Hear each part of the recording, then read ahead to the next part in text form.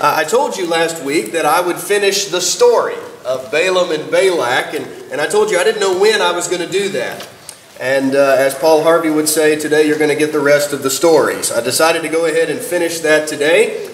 So I invite you to open up to Jeremiah 17, and eventually we'll be going to the book of Numbers in just a moment. But Jeremiah chapter 17, read with me verses 9 and 10, please. The heart is deceitful above all things and desperately wicked. Who can know it?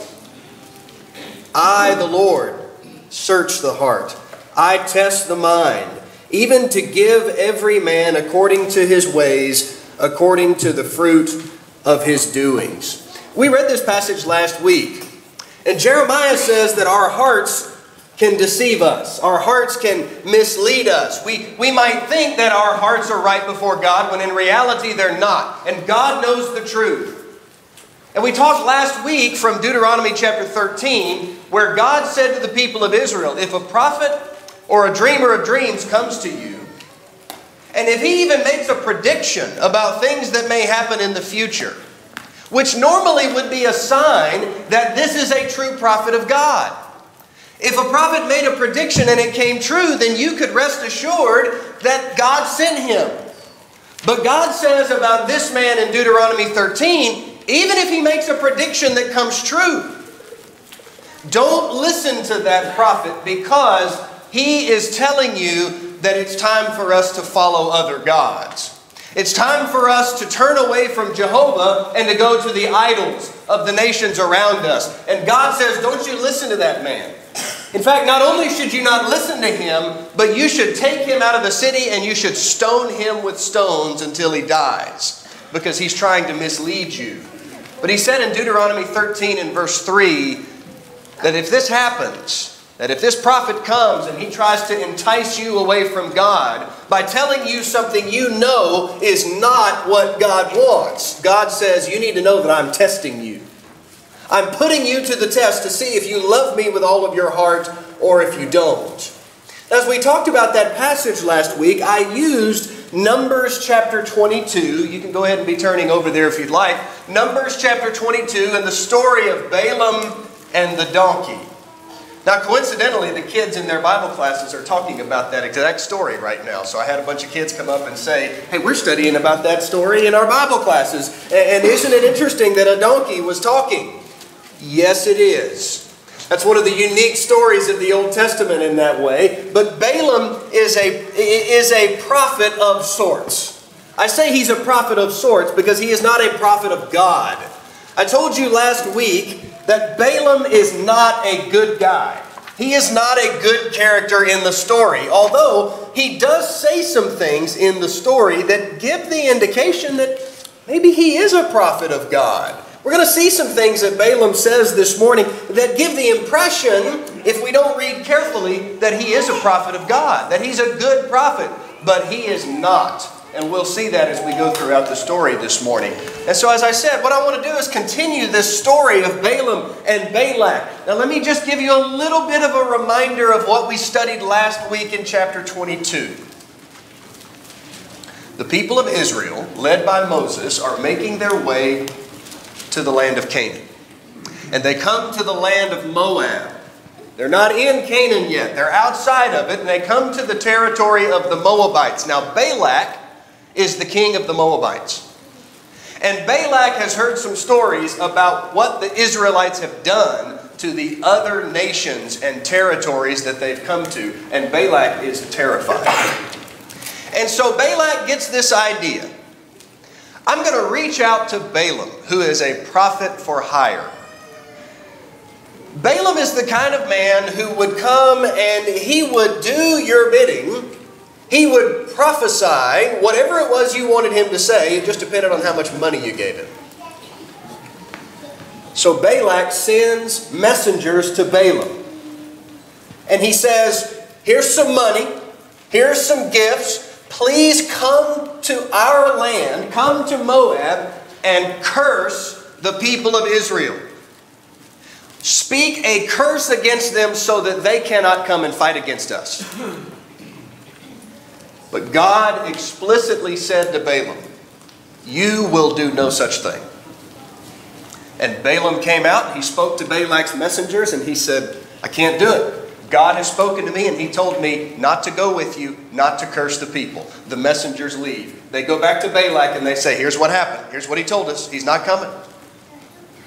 So in chapter 22 and verse 15, it says, Balak sent a second group of messengers, this time more numerous and more honorable, and probably with more money, to go back to Balaam a second time and say, okay, we mean it this time. We want you to come with us and curse the Israelites. Now, instead of Balaam just coming out and saying, listen, I told you already, God has forbidden me from coming with you. I'm not going to do it. Balaam says, tell you what, let me go talk with God again and see if he changes his mind.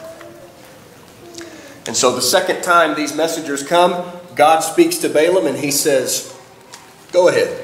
If they ask you to come, go with them. Go with them. But only say the things that I tell you to say. Now in chapter 22 and verse 22, we read, after Balaam decides to go with them, God becomes angry with Balaam. And you say, that's not right. Why did God get mad at him after he had told him to go? Because God told him the first time, don't go with them. But you see, God knows Balaam's heart. You remember Jeremiah 17 we just read a moment ago? God says, I know what's in your heart. I test the heart. I search the heart. God knows that what Balaam really wants is to go with them and to get paid. And so God says, fine, go with them if they ask you to go. But he becomes angry with Balaam for doing that. And then the rest of chapter 22 is the story of the donkey talking to Balaam, and we're not going to go through that again. Let's make our way now into chapter 23 when Balaam arrives and sees Balak. So let's start off talking about the interaction between Balaam the seer and Balak the king of Moab. So verse 1, Balaam said to Balak, build 7 altars for me here and prepare for me 7 bulls and 7 rams. And Balak did just as Balaam had spoken. And Balak offered a bull and a ram on each altar. Now, after they offer these sacrifices, Balaam is going to come and he is going to do what it is that Balak wants.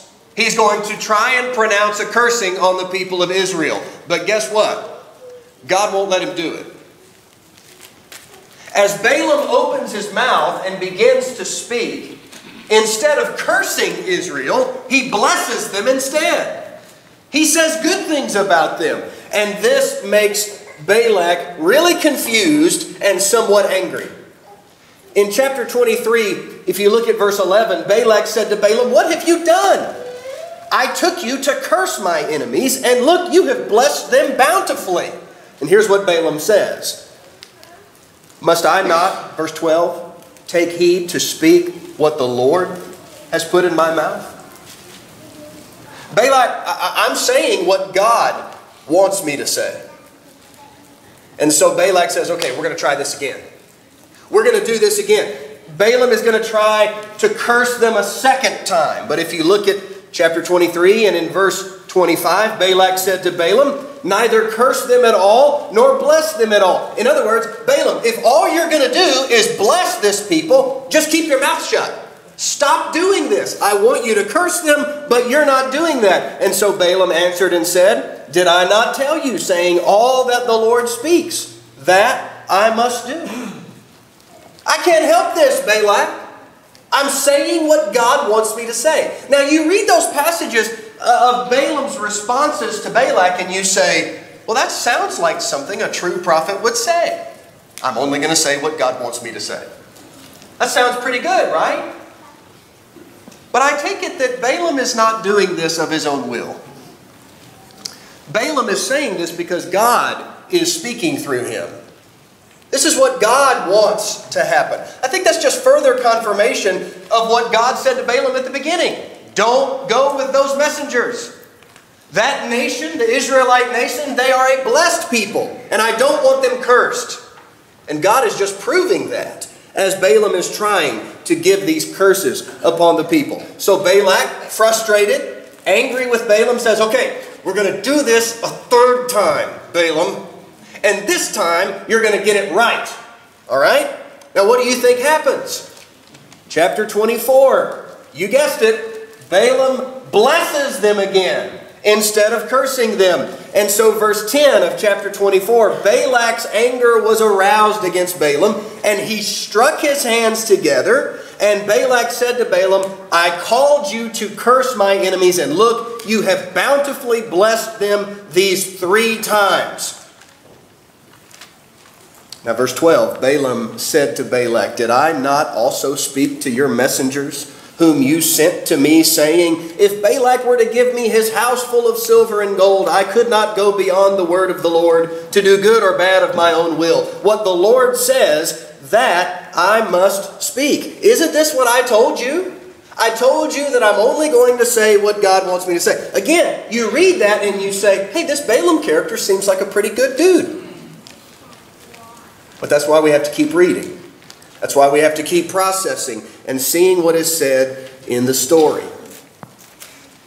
In verse 15, Balaam does a 4th prophecy. And once again, he blesses instead of cursing. Balak is furious. And finally, Balak is going to give up. In verse 25 of chapter 24, Balaam rose and departed and returned to his place. Balak also went his way. Balak walks away frustrated and angry over this interaction. I've given Balaam money. I've offered to him even more money.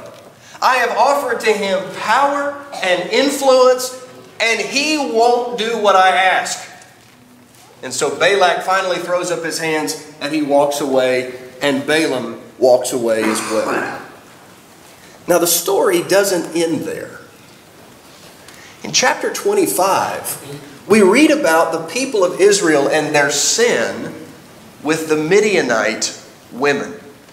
So chapter 25, which Arlie read for us at the beginning of our worship period this morning, it says in verse 1 that Israel remained in Acacia Grove, and the people began to commit harlotry with the women of Moab. They, the women of Moab, invited the people, the Israelites, to the sacrifices of their gods. And the people ate and bowed down to their gods. And so Israel was joined to Baal of Peor, and the anger of the Lord was aroused against Israel. And so the Moabite and the Midianite people come to the Israelite people and say, come and join in our worship. Come worship our gods and join in our religious customs. And the people of Israel go along with it. And we read a little bit later in this text, in verse 6, about one of the children of Israel, a man of Israel, came and presented to his brethren a Midianite woman in the sight of Moses and in the sight of all the congregation of the children of Israel who were weeping at the door of the tabernacle of meeting. Here is the nation going after the Moabite and the Midianite gods. And they're worshiping, they're offering sacrifices to those gods, but combined with that was sexual immorality that was involved with these women. So Israelite men are not only worshiping false gods, but they're committing fornication with Moabite and Midianite women. This is a big catastrophe. And because of what's happening, it says in verse 6 that there are some Israelite people who have gathered at the doorway of the tabernacle, and it says they're mourning and they're grieving, presumably because of what's happening around them. These are righteous and godly people who see what their brethren are doing, and they're upset about this, and so they've gathered at the tabernacle, the place of worship, and they're mourning and they're grieving over this. And here comes this man. This one Israelite man in particular is singled out in verse 6. And he's coming along and he's got a Midianite woman on his arm. And it says that he walks her in front of the doorway of the tabernacle in the sight of Moses, in the sight of these who have gathered together and they're mourning about the nation's sin. He comes strutting through there with this Midianite woman. He takes her into his tent, and let me just say they're not going in there to play checkers. This is a brazen action on the part of this man. Right in front of Moses. Right in front of the door of the place of worship for the Israelite people. In verse 7, we're introduced to an important character. Now when Phinehas, the son of Eleazar, the son of Aaron the priest. So Phinehas is the grandson of Aaron. Okay? When he saw this man come through with this Midianite woman and take her into this tent, verse 7 says, he rose from among the congregation and he took a spear in his hand. And he went after the man of Israel into the tent and he thrust both of them through, the man of Israel and the woman, through her body. Hello. While Israel is engaging in this sinful worship and in the sin of fornication with these Moabite, Midianite women, we learn at the end of verse 7 that because of this, at the end of verse 8 rather, God sent a plague among the camp. I don't know what it was, but whatever it was, it brought about swift death. This plague is moving through the Israelite camp, and people are falling to the ground, dying instantly. But when Phinehas rose up with the spear, and he did what he did, it says that the plague stopped. God removed the plague from the nation, and the people stopped dying. But verse 9 says that 24,000 people were killed in this plague. Now God is going to go on in verse 10 and following to say some good things about Phinehas and what he did. I want to point out two things that God says about him. Look at verse 11, where he says, Phinehas, the son of Eleazar, the son of Aaron the priest, has turned back my wrath from the children of Israel because he was zealous with my zeal among them, so that I did not consume the children of Israel in my zeal. Well, he did consume some of them. 24,000 of them were consumed in this plague. But God says that Phinehas displayed zeal. And he displayed God's zeal. Some of your translations might even say jealousy. That he displayed God's jealousy. And the idea there is God's hatred of sin. God's people, His nation, has gone out and they're worshiping idols and false gods, and they're committing fornication with women from another nation whom God has clearly said to them, don't have anything to do with those people. And His people are doing both of these things, and God is jealous. You know, God is jealous in the sense that He wants our love, He wants our affection, and our obedience. And you know, there are some people that say, God being a jealous God, that's kind of a petty thing. Your God seems kind of small. Your God seems like He gets all bent out of shape over small stuff. Well, I think it would be helpful to use this illustration as we think about God's jealousy. To those of you who are married, are you jealous over your spouse? Wives, are you jealous over your husband's love and devotion to you? Or do you want your husband to just go out and give that love and devotion to just any woman out there? How would you feel about that? Husbands, how would you feel if your wife was going out and giving what you deserve and what is supposed to be given to you, and that love and devotion and commitment, and she just goes out and she gives that to other men? How would you feel about that? So I think we need to back off God's case a little bit and say it's wrong for God to be jealous. A lot of people are doing that. Makes God seem petty and small.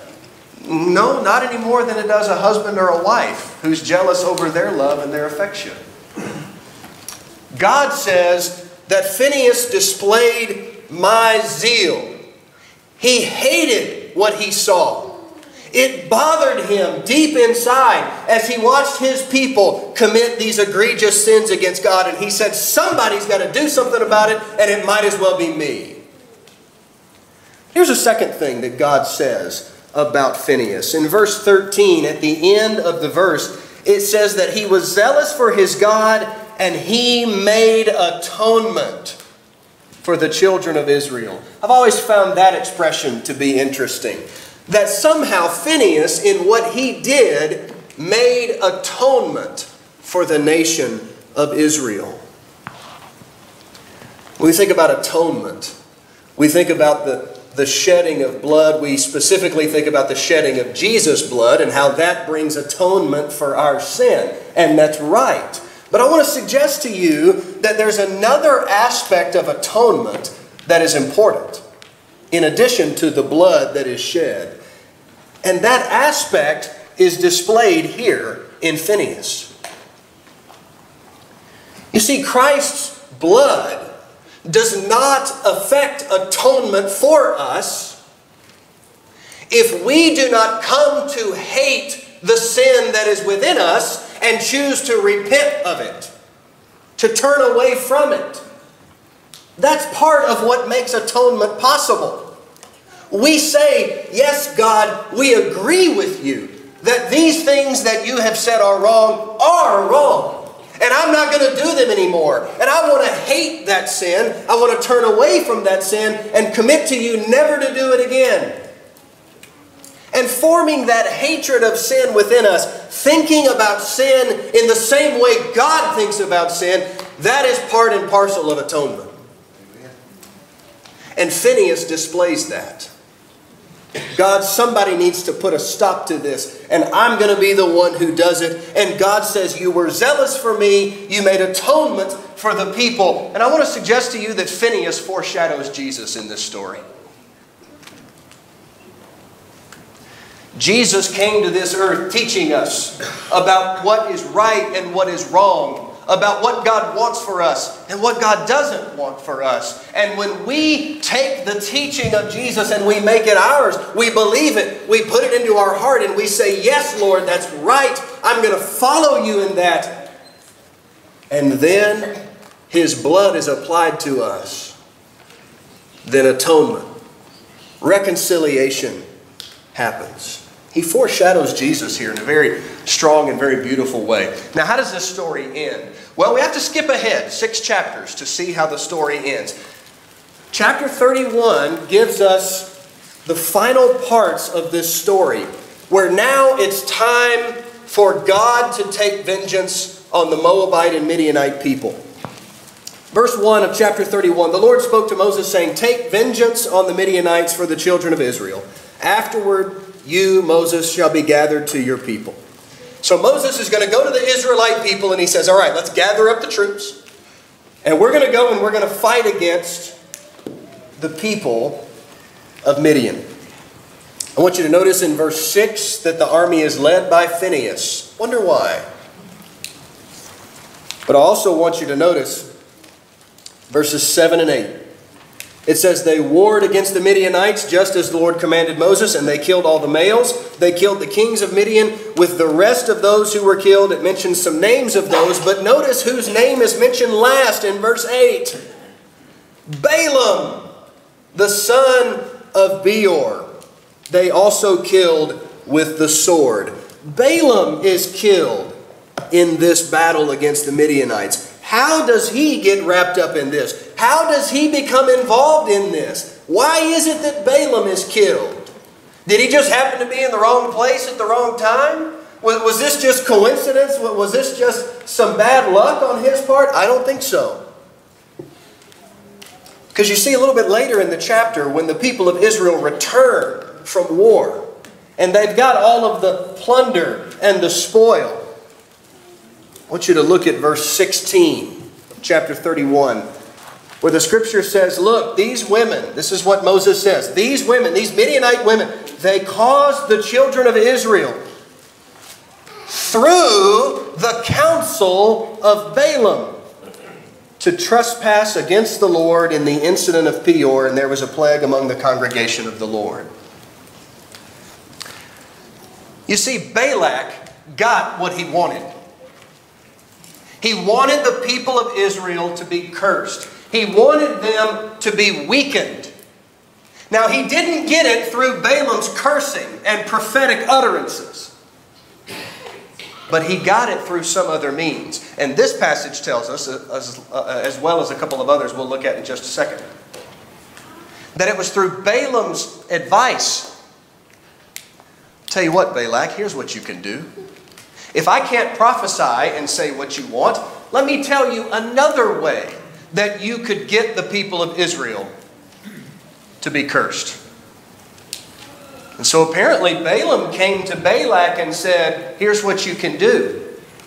The Israelite men can be enticed by the women of your nation and by the Midianite women. Why don't you set it up so that they can all worship the gods of Canaan together, the gods of the Moabites together, and see if you can get the women of Midian to entice the men of Israel. This was Balaam's design. Now that is confirmed for us in the New Testament. I want to go to Revelation chapter 2. You know, Balaam is mentioned a few times in the New Testament. Revelation chapter 2. And we're given more pieces to the puzzle. Revelation chapter 2, this is in the context of Jesus' words to the 7 churches of Asia. I'm sure you're familiar with those. In the message to the church at Pergamos, which begins in chapter 2 and verse 12, read verse 14, where Jesus says, I have a few things against you, because you have there in your church those who hold the doctrine of Balaam. Well, what did Balaam do? Jesus said that Balaam taught Balak to put a stumbling block before the children of Israel, to eat things sacrificed to idols, and to commit sexual immorality. Doesn't Jesus here confirm, Numbers 31:16, that Balak acted through the counsel of Balaam? And what Balaam did was come to him and say, here's how you can get what you want. If you can't get it through my prophetic utterance, here's what you can do to bring the nation down. Go back to the book of Jude. The book right before Revelation. Just go back a few pages. Look at what it says in the book of Jude in verse 11. Now this is in the context of talking about false teachers who are having a severely negative influence on God's people. It says, woe to them in verse 11, these false teachers. What have they done? They've gone the way of Cain. They have run greedily in the error of Balaam for profit. What was Balaam's motivation? What did I say to you earlier? Money. Money. Balaam was greedy for money. And notice, Jude says these false prophets, he says they're running greedily to the error of Balaam. They're not content to walk there. I mean, they're going as fast as they can to get wealth in this unrighteous way. And then go back to 2 Peter chapter 2. A passage that is very similar to the book of Jude. Again, talking about false teachers and the dangers that they pose. In 2 Peter chapter 2, verses 15 and 16, it says there that these false teachers have forsaken the right way and they've gone astray, following the way of Balaam, the son of Beor, who loved the wages of unrighteousness. There again, you see his motivation. It was greed, it was money, it was wealth. Balaam's heart was motivated by gain. And because of that, he seduced the nation of Israel into sin by going to Balak and saying, here's what you can do. This will surely work. Balaam's heart led him away from what God had clearly stated the very first time those messengers came. Don't go with them. Don't curse my people. And yet Balaam did what he wanted to do, not what God wanted him to do.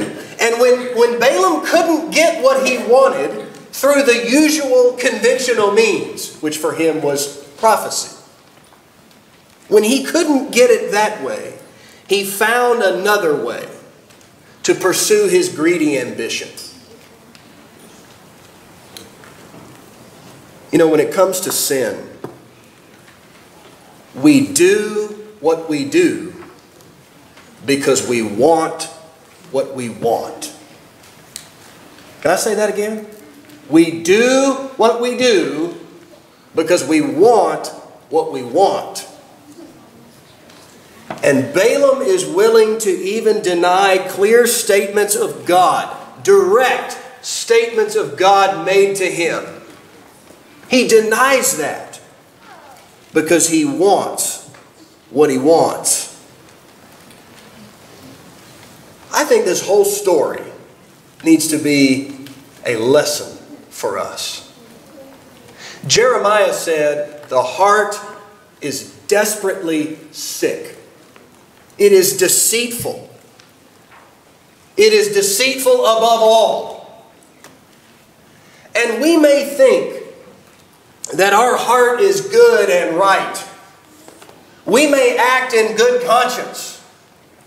And Jeremiah says that maybe we've done that because our heart has deceived us. And so we need to remember what God said to the people when He said, the Lord your God is testing you. And as I said last week, in the point that we made from Deuteronomy 13, if somebody comes along and says, hey, we should believe this, or we should practice this, when I know for a fact God's Word says no, it may be a test.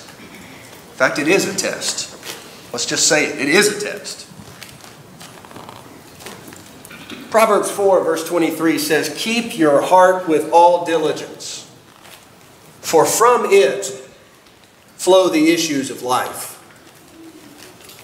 The problems that we get into, the challenges that we deal with in life that are of our own doing, so often they flow from a heart that is not what it should be.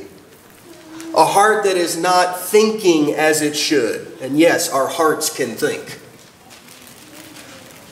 So when we ask the question, should you follow your heart? I know what the movies say, specifically the Hallmark movies. I know what they say. But the Bible says maybe we should back up and think before we act on what we feel. We need to check our hearts. We need to make sure that they truly are right before God. Because if they are not, God will search it out and He will make it known. And we hope that He makes it known to us before it's too late. Because we don't want to stand before Him in judgment, only to find out that we've been deceived, that we allowed ourselves to be misled. So I hope the lesson is helpful to you as we finished the story of Balaam and Balak. I appreciate your attention in these two lessons. Maybe I'm talking to somebody this morning, somebody whose heart is being challenged by this story. Ask God, pray to God to search your heart and help you to see what He finds. To know what is in your heart. To pray as David prayed. Search me, O God, and know my heart today, to see if there is any false way within me. That's a good prayer that I think all of us need to be praying. If we can help you this morning, whether you're coming to Christ to become a Christian and begin serving Him for the first time, or if you need to come back to Him out of this world which is called back to you, come back to the Lord and begin serving Him anew. We invite you, please come as we stand and sing together.